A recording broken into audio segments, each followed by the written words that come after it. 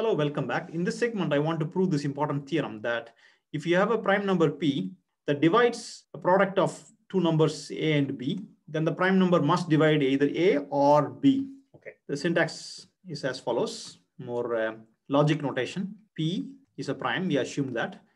And what we need to show is that if p divides a times b, then we need to show that this is same as p divides a or p divides b. Okay, this is the goal of this theorem. Okay, how do we go about proving this? One idea would be to assume the fact that p doesn't divide a and show that p divides p and p divides b. Okay, so let's assume p doesn't divide a. Okay, now let's think about what are the prime factors of p. Since p is a prime number, the only factors rather are 1 and p. Okay, so the factors of p are 1 and p. So we know 1 and p are the factors of p because these two numbers will divide p. Okay, now think about the GCD of a and p. Okay, 1 and p are the factors of p. That's clear from the definition of the prime number. Okay, what can we say about GCD of a comma p? Well, GCD by definition means a number that divides both numbers, right? So what numbers can we plug in here? One possibility is 1, right? 1 divides p, 1 divides a. That's clear. Okay, what about other number that we can fit here? We can try to fit p here because we know p divides p, but p doesn't divide a because that's the assumption we made here. Okay, that means we cannot put anything other than 1. Okay, so we have to put 1 here.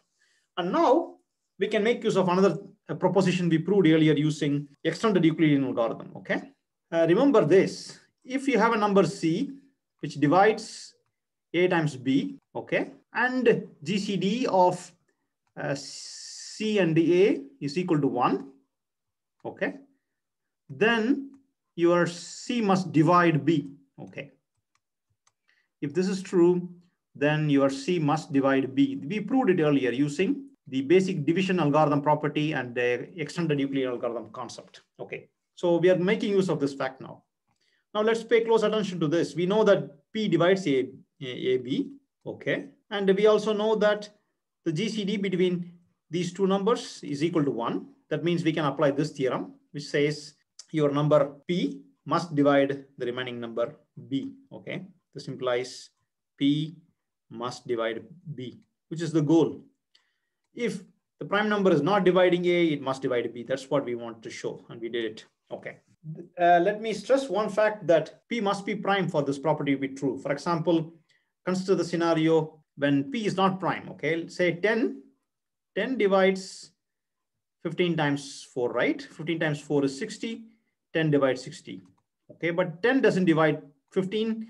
10 doesn't divide 4. Okay, so 10 doesn't divide 15, nor 10 divides 4. Okay, so that's the reason why I underlined this fact. If you have a prime number p, and we know that the prime number is dividing product of two numbers a and b, then the prime number must divide a or the prime number must divide b. Okay, that's basically it. Thank you very much.